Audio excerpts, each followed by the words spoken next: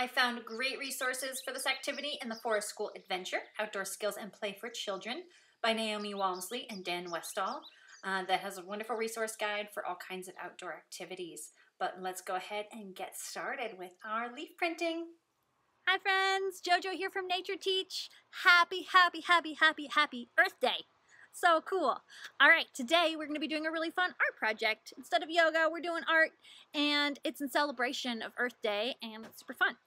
And it's a great way for us to go out and explore our yards and our natural world. There are so many different kinds of plants and living beings around us, and this is a really great opportunity to play with that. So we're going to go out and try to find different kinds of leaves and flowers, things that hold a lot of moisture, so that we can print it on a piece of cloth. This is what it looks like. And in a second, I will show you all the things that you're going to need and how to do it, and we're going to do it together, or you can watch it and do it later with a friend or a family member. You just want to make sure we are using tools like a hammer or a mallet or a big rock of some sort. We just want to make sure that we are with people that can help us use those safely.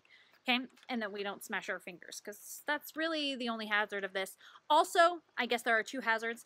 We want to make sure that we are picking the right plants and we're not picking any poisonous plants. So it's good to have an adult with you who can tell you which plants might be poisonous and which plants might be the safe ones to use. There are only a few poisonous ones out there. If at all, try to learn those ones in your yard so that you know which ones to stay away from, and then you know all the rest are safe. Okay, so the thing that you're going to want to do is get a basket or a bowl or something like a bag to carry all of your ingredients in that you're going to use to make your art printing.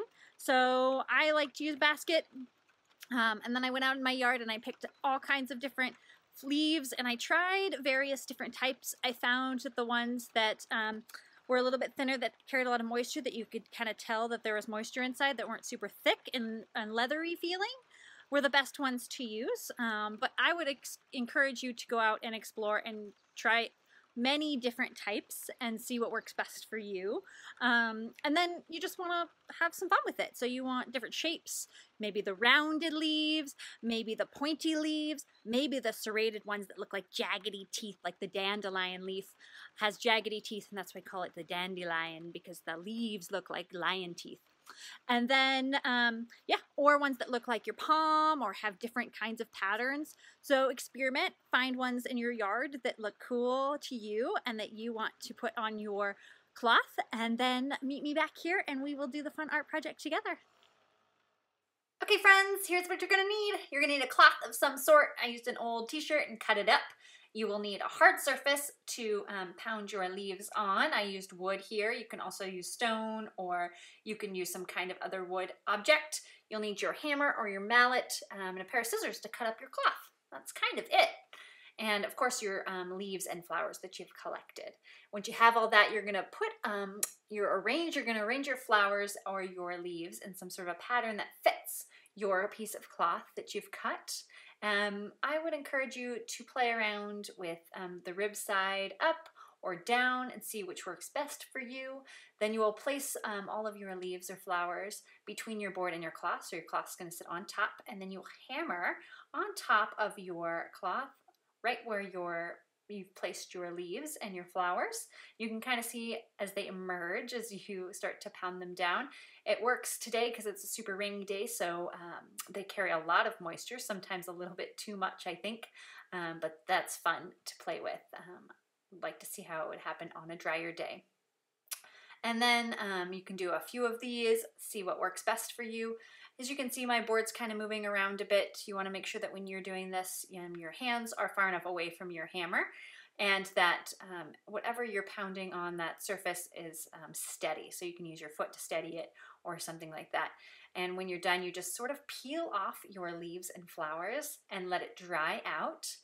Here's my last one here. I used some yarrow in there, some clover, some different leaves that I found all through my yard, the dandelion leaf up there at the top, and rearranged there. Sometimes they pop out the bottom, and you'll just have to poke them back in a little bit because they move around as you hammer it down, because my surface moves around a tiny bit. Maybe if you had one that was more steady, they wouldn't move around as much. But have fun with that, and when you're done, you just lay them out to dry, and you've got a really cool design, and you can just be proud of yourself from what you created.